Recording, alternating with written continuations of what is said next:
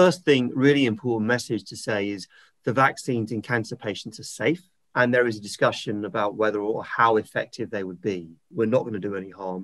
We could do a lot of benefit by vaccinating these patients. And they are a very vulnerable group.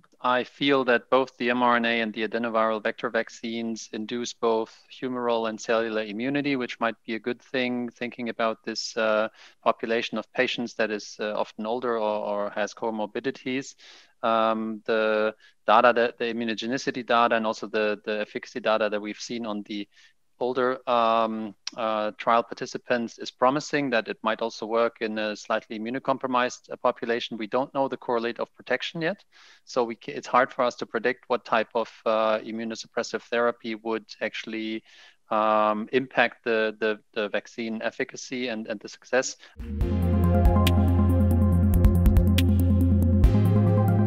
Cancer patients were not recruited into these studies. We can extrapolate data from other vaccine studies, specifically inactivated vaccines.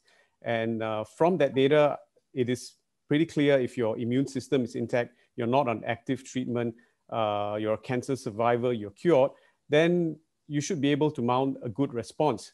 However, those who are on active treatment that are immunosuppressive, like chemotherapy, or those who are on immunotherapy, which is a big question mark, we don't really know specifically to this vaccine how they respond. That obviously depends on the type of treatment. So if you have an immunosuppressive treatment, then which interferes with T or B cells, then you may have interference with the immune response to coronavirus and the immune response after vaccination.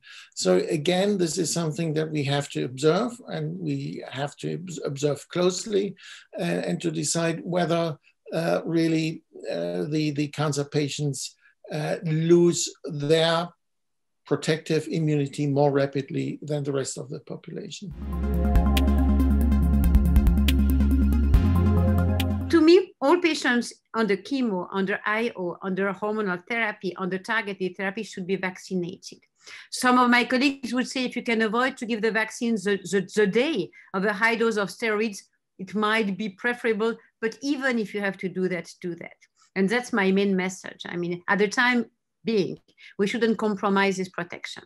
I mean, common sense dictates that starting as far before or away from immunosuppressive treatment as possible makes a great deal of sense. If you've got patients who are on cycle number 5 of 6 and they've got 3 more weeks to go, why not wait till that's finished? And then, but the data, or the T cell data, suggests actually the immunosuppressive effects of chemotherapy don't go away 1 or 2 weeks after they're complete. It takes much longer than that. So I don't see the logic in waiting 3 weeks after chemotherapy to vaccinate. I would put it to you in a different way. I would say you've got to come up with a strong reason why you wouldn't want to vaccinate the person in front of you right now.